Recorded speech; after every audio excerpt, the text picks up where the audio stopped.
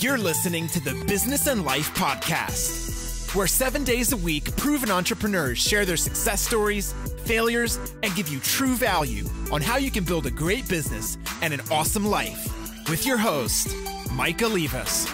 Let's get cranking, Business and Life Nation. Today, I'm chatting with Phil Graham. Phil is the host of the Next Level Facebook Ads podcast and founder of Phil Graham Digital, a full-service ad agency that helps entrepreneurs and companies create reliable, scalable, and duplicatable ad systems. Phil, welcome to the show. Hey, thanks, man. Glad to be here, Mike. Absolutely. Thanks for taking the time. So, Phil, tell our listeners something maybe interesting about yourself and also where you're calling in from today. Yeah, so I'm from Seattle, Washington, Seahawks fan, and something interesting about myself. About 8 or 9 years ago, something like that, I lost 125 pounds. I was super overweight. I'll have to show you the before and after. Yeah. I was in a job I didn't love, and I was super overweight. And I finally just that was it. Enough was enough. So I went beast mode, changed my life, lost 125 pounds. I went from, not really liking to work out that much to working out twice a day, 7 days a week, and changed everything. So. Awesome, man. Well, congratulations on that. That's a huge win. Thanks, man. Well, that also kind of goes full circle in terms about building the life that you want to live, the business you want, and being healthy and taking care of number one is number one. Absolutely. Right? Because if you're I learned a lot. Go ahead. Yeah, what I learned there translated so much into my own business. It's crazy. Like I had no idea things were so interconnected, but they absolutely are. And so I'm glad I went through that. And it's revolutionized how I do business. Yeah, no, absolutely, man. If you feel like shit, you're going to perform similarly. And sometimes it's just the way, but when you feel good, you look good, you got the confidence level up, you're stoked on life, business is going well. It's not a crazy like algorithm. It's just a simple method of understanding that health definitely wins the game across the board. So tell us a little bit about Phil Graham Digital. I know you also have a podcast we're going to mention as well, but tell us a little about Phil Graham Digital and what it does for the marketplace. Yeah, so I've been in the marketing and sales game for over 15 years, and I created philgrahamdigital.com as an agency where we focus on leveraging paid ads. So we help clients leverage paid ads to create reliable, scalable systems that actually bring clients and customers in a way that doesn't rely on hope or chance. There's so many people and so many entrepreneurs especially that are doing things that rely on hope and chance and algorithms, crossing their fingers. And there's a better way. And so we created that, and we serve clients all over the world using this system. And it's something I absolutely love to do.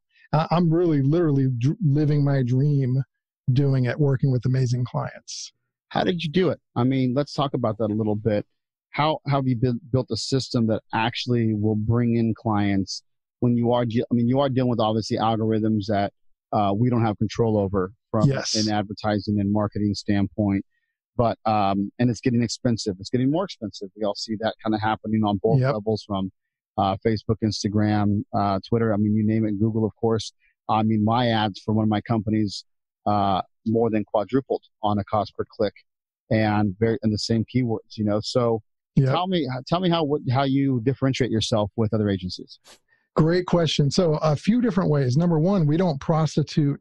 Like I like to say, a lot of people prostitute themselves with their ads. So they go, now it's different. If you've got like a $10 or $20 product, you can go straight for the sale. Yeah. But for a lot of entrepreneurs, especially like service-based and coaches and consultants and agencies and anybody with a higher price tag, you're so much better off leading with value first.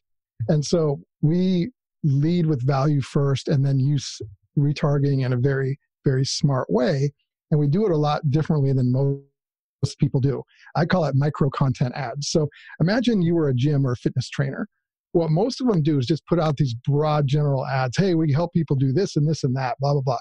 And then most of them don't retarget at all. But if they do, it's just broad. Imagine if instead you put out short videos about the different reasons why somebody might join a gym or get a trainer. One reason is to lose weight. Somebody else might not care about that. They want to build muscle. And there's going to be a few different reasons. If you put out short videos about each reason and you put them out as ads, you then retarget based off of what people engaged with, and you talk to them more about that same very thing, that takes it to another level. That's smart retargeting. It's like, I like the Seahawks. If I was looking for a house and you were a real estate agent and you talked about the Seahawks in your ad and somehow applied that to, how you do business, you would get my attention way more than somebody who's just dealing with broad topics about, houses and stuff. And so we kind of applied that. And then also the other part is we use data, not guessing. We use data to tell us what to do more of and what's working and what's not working. And that's where I think most people fail, and including a lot of agencies. They just throw stuff up against the wall and hope it works. We look at the data, and that guides our decisions and gives us a huge advantage. And then lastly, it's just over a long period of time, talent is what separates us. It's like everybody knows how to play basketball, but very few people can monetize the ball like LeBron James. Anybody can run a Facebook ad. Anybody. You could teach a 12-year-old how to push the buttons and put the text in the right spots. But the talent to actually run the ads and know what kind of messaging to say and how to retarget and when to adapt, that is what makes somebody successful versus not. And so that's what we focused on. So you mentioned a little bit about the talent. Is this talent on your team? Yes. Right. And talent that I've built up over the years, a lot of trial and error and testing. Right. Are you A/B testing on all the ads that you're doing? I mean, you mentioned something earlier, which I like. I mean, the short videos, and I want to reiterate that, and we'll get to that question, but short videos of why people, and so if you listen to this, great value, great something that sure you can give it a shot on your own, but can Phil obviously help you kind of bring this to life with not only the ads, but also the copy, which is just important, if not the most important these days, right? Yes. Copy is huge. But I think the value first thing is huge, right? Because people don't like to get advertised to. It's very, right. And if you're on Facebook, you have to realize that you are on a platform where they know they're being advertised to. So you have to be extremely creative, not just in Google. Sure, Google might win the game of organic traffic and also a lot less traffic, but possibly those that are actually looking for it's their idea. In Facebook, it's you have to create the idea and create the spark, but you don't got to do it to everybody. Like Phil's saying, right. You don't have to be throwing everything against the wall and see what sticks, because what that means is that you're wasting a shit ton of money. You don't want to do that, because it can get expensive fast, believe me. Hell yeah. And so I've been there, tens of thousands of dollars gone in weeks, if not sometimes, less. And so what you mentioned before was the talent, by the way. So you built a team around you with talent. Yes. Okay, great. And go ahead. How do you have parameters on how you bring those people on board with you? Well, I train them, so I've developed my talent over the course of about 15 years. And nice. I run ads for many different industries. We've got clients that spend $3,000, $4,000, $5,000 a day or more.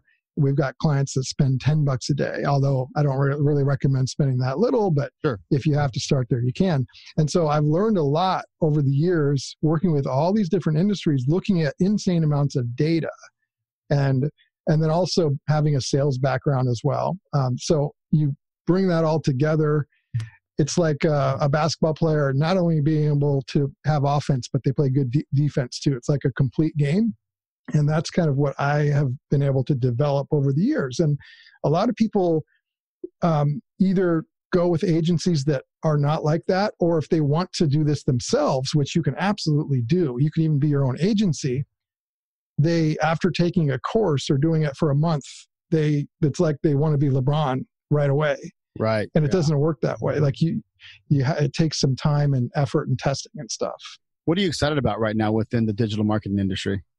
Voice. I love voice. I have a Facebook ads podcast that I've had for 3 years, the Next Level Facebook Ads Podcast. It's grown like crazy.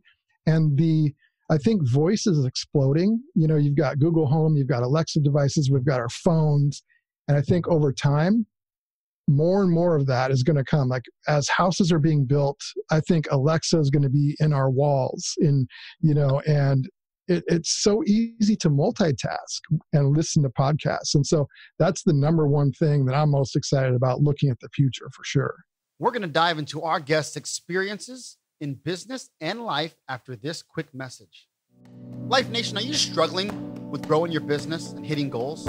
Or are you over the 9-to-5 grind, finally ready to take the dive into entrepreneurship? What are you waiting for? Go to michaelivas.com to set up a free, no obligation coaching call today.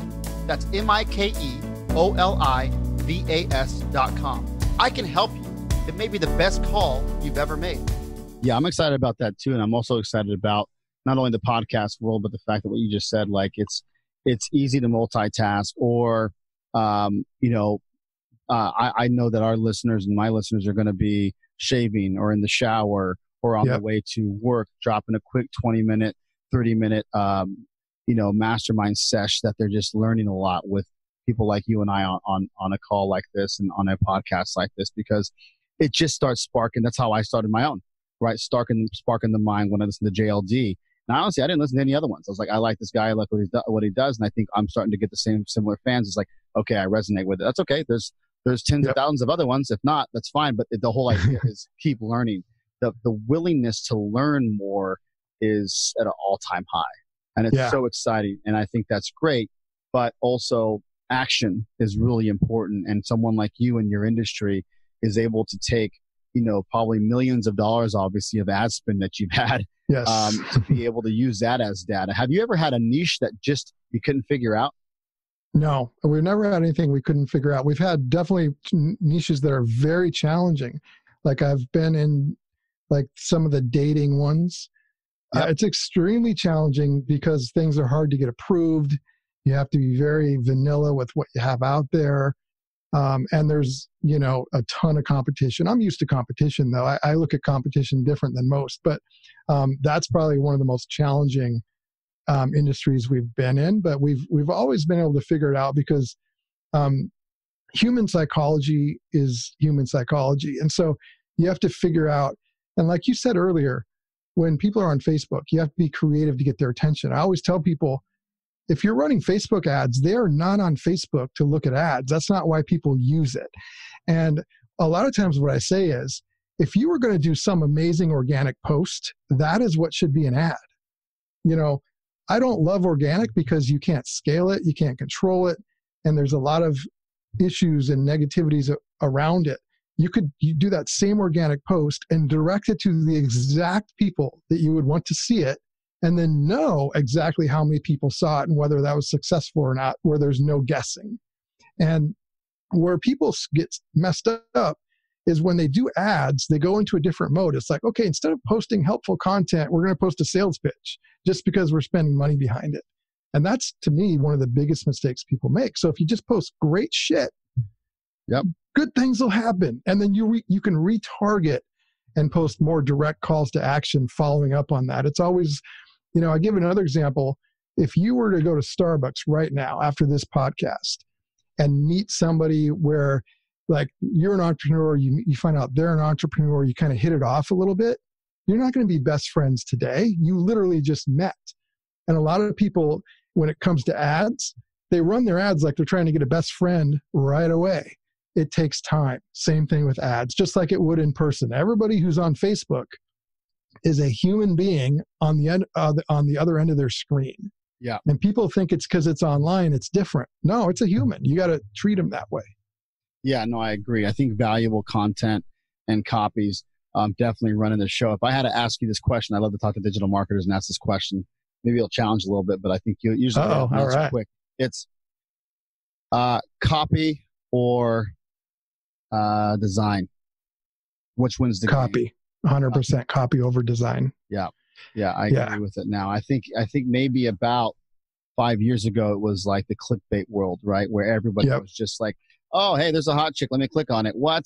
This has to do with the jeans. Like, you know what I mean? Like, how is this relevant, bro? Right? But but there's clickbait out there. We've had some where we kind of combined the two, where there was, because I do a national group travel collegiate company that we do travel across the country. Mm-hmm. And then there was like, she's talking and she's talking about the copy. But even then you start getting to like, cute girl talking on, and it was still clickbait.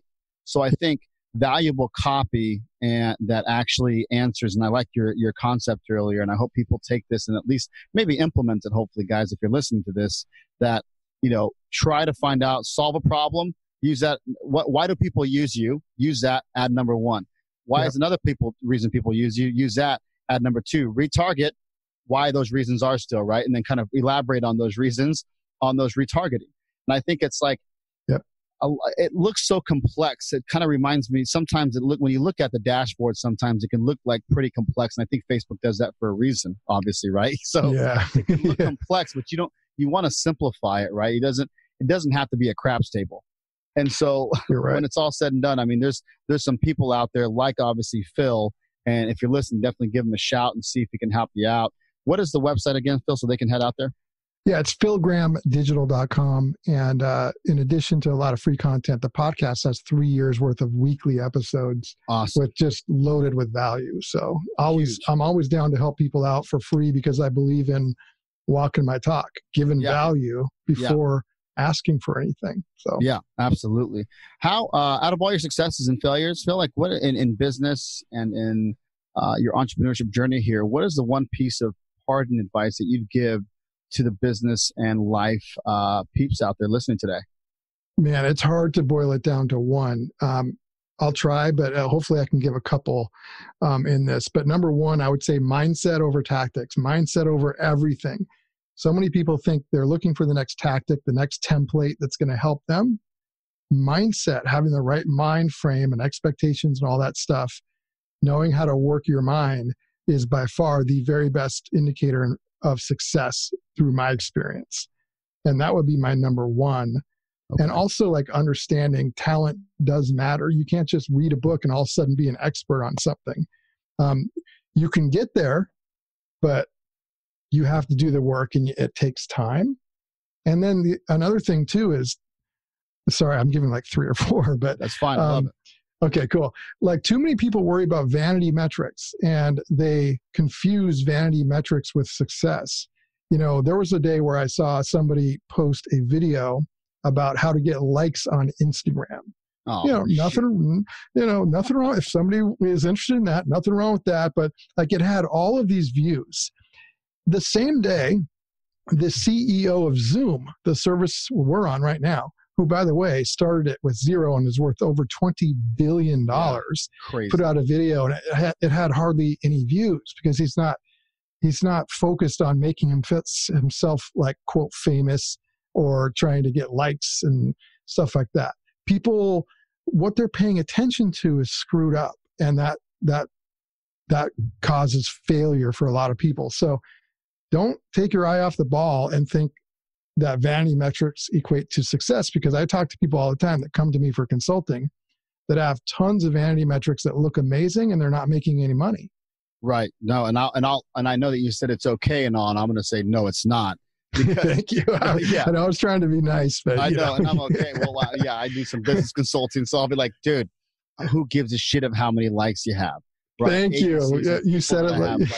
Doesn't matter. Like what if half the time it's fake too. Yeah. Oh yeah, for sure. Do you know how many bots? I mean, half of the traffic at people's websites are fake now. Like 50% of bots out there. And so knowing vanity metrics, give what's another vanity metric? So likes, we know, is one of them, because a lot of things like, oh, let me go click on these. These might be leads. No, they're not. You're going to spin your wheels on 10,000 likes, and when you could be knocking on the right doors versus the potential doors that might need to open another door. What's another vanity metric out there? Because I like that. Yeah, and there's 2 levels. So there's levels of if you're looking at somebody else's, and then levels from your own ad account. If you're looking at somebody else's likes, comments, shares, like there's nothing wrong with those. But if you're judging success based on that, it has nothing to do with success. I know people making millions of dollars.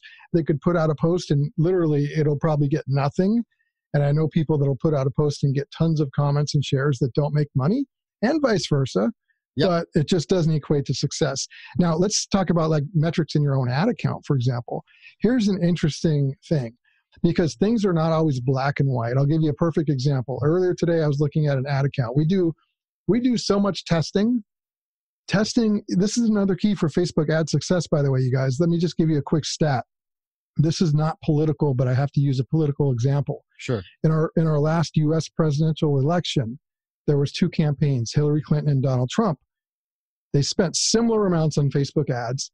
In terms of testing, it was night and day difference. Hillary's campaign tested 66,000 different things during the entire campaign. Wow. Donald Trump's campaign tested 5.9 million.